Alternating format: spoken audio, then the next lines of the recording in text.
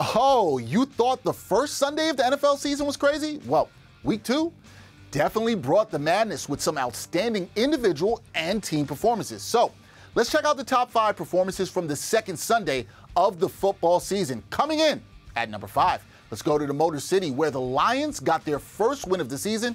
Yes, the Lions won, and the offensive star was Detroit wide receiver Amon-Ra St. Brown. The wideout recorded 184 yards from scrimmage and caught 2 of Jared Goff's 4 touchdown passes against the Washington Commanders. St. Brown hauled in 9 receptions for 116 yards and also had 2 carries for 68 yards. St. Brown also made some history in the win. He's the first player in NFL history to have 6 straight games with at least 8 catches and a score. The second-year pro also tied a league record with 8+ catches in 8 consecutive games. At 4 is New York Jets quarterback Joe Flacco.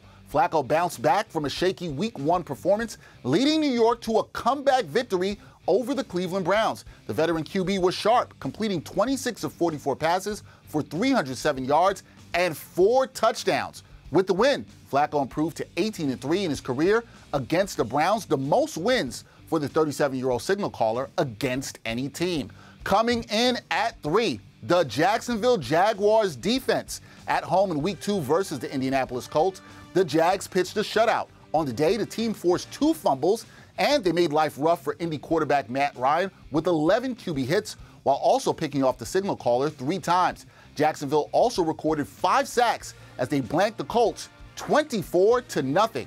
We go to Charm City for number 2, where the Baltimore Ravens hosted the Miami Dolphins, and Baltimore quarterback Lamar Jackson, well, he put on a show as he wants the Ravens to show him the money. Jackson did it with his arm and his legs. The 2019 MVP completed 21 of 29 passes for 318 yards and tossed 3 touchdowns for a 142.6 rating. Now, on the ground, he had 9 carries for a $119 and a score, including a 79-yard run. Unfortunately, his performance didn't lead to a win in his team's home opener. That's because at number 1, Jackson was upstaged by Dolphins QB Tua Tagovailoa.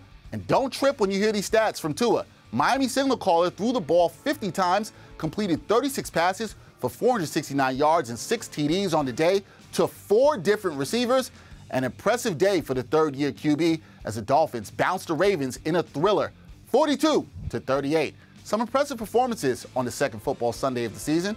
We've got more weeks to go, and you know someone or some team is going to ball out and make our top 5 NFL Sunday performances. See y'all for Week 3.